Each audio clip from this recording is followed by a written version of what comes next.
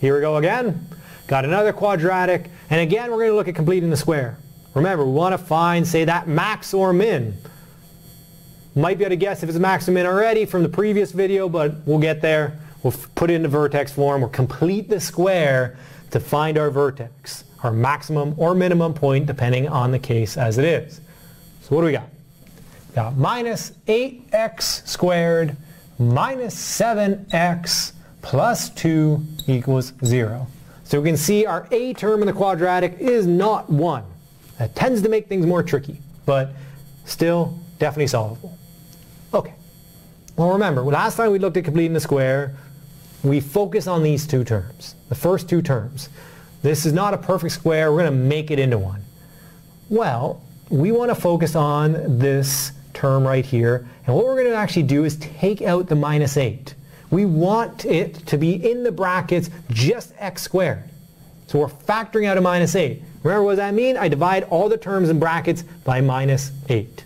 So minus 8x squared divided by minus 8 is x squared. But minus 7 divided by minus 8, minus 7x divided by minus 8, well, the minuses will cancel, so we'll get plus, a minus and a minus. Remember, when you factor out a negative, all the signs change. This became a plus, this becomes a plus as well.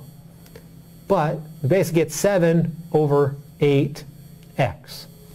I can put the x up there, I can put it here, it doesn't matter. All that in brackets, and this plus 2, we can just leave it out here. It's all on its own, doing its thing, relaxing.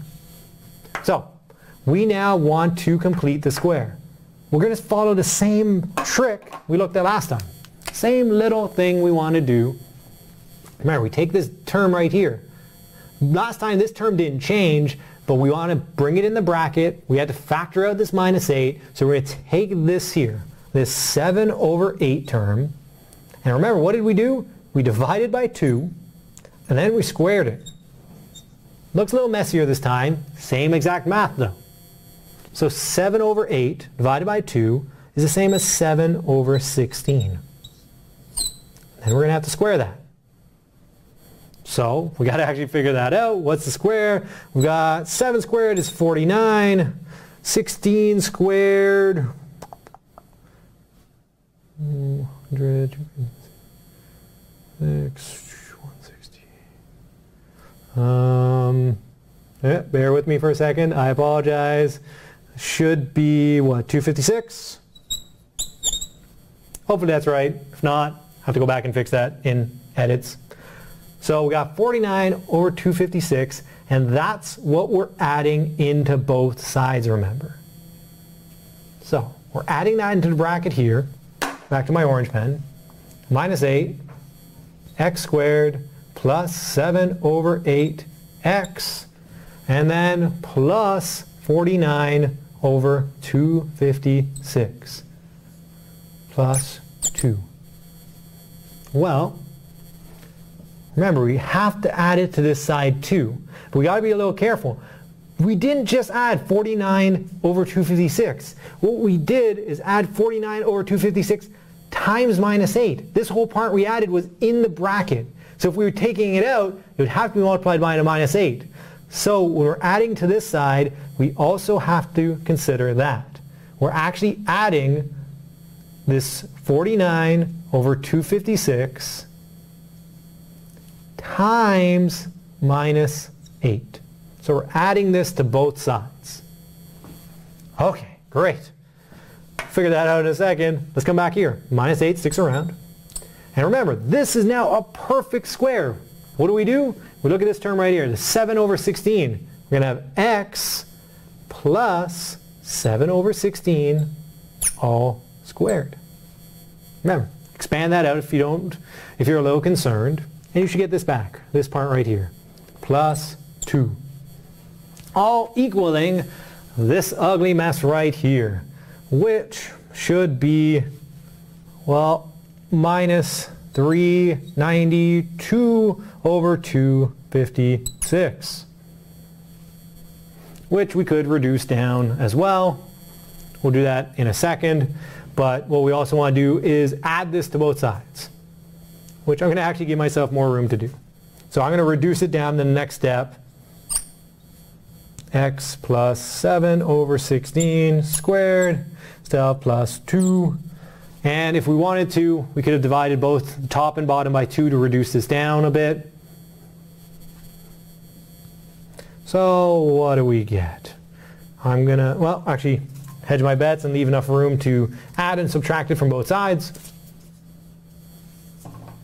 So if we were to subtract this, we would get, or yeah, we're going to divide top and bottom by 2 because we want to reduce this down. Make ourselves a little easier. Make a fraction that's not as horrendous to deal with. So we got to do 6 and 196 all over 128, which can be reduced even further.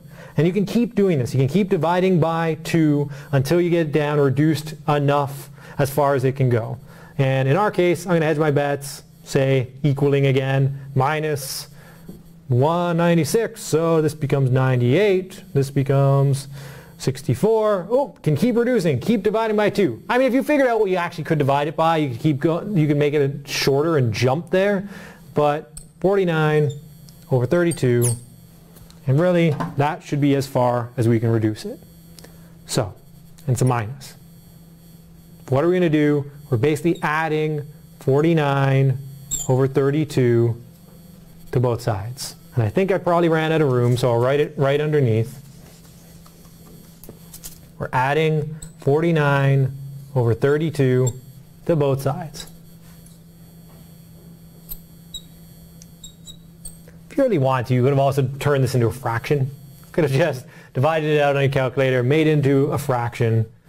And so what do we got? Minus 8x plus 7 over 16 plus 2. Well, we want to make these the same denominator if we're going to add them in a second. So we can think this is the same as writing 64 over 32 plus 49 over 32. Since we added and subtracted the same thing on the other side, we got 0. Starting to get a little tight on room here. Should be able to finish it. X plus 7 over 16 squared. And then we got 113 over 32 equals 0. So the math has been ugly, but the results end up being the same as before. I'm going to actually switch to blue to write out our vertex. Remember, we take this part, that's our x. The minus of that is our x anyway. So our vertex in this case is minus 7 over 16. And the y-coordinate is 113 over 32. That would be our vertex. Now, is it a maximum or minimum point? Remember, we look at the front of the equation. In this case, a minus. A minus means we would get a parabola that did this. So this vertex in our case would be a maximum. A maximum point is what we just solved. Sure, the math was ugly. Numbers were a little awkward. You might have preferred to simply divide this out and get an actual decimal number. It would be a bit of an approximation, but still. Depends on what you're looking for. You would have solved your maximum. We completed the square. We put it into vertex form, found our vertex, which happens to be a maximum since there's a negative in front of our equation. And that's all we need to do.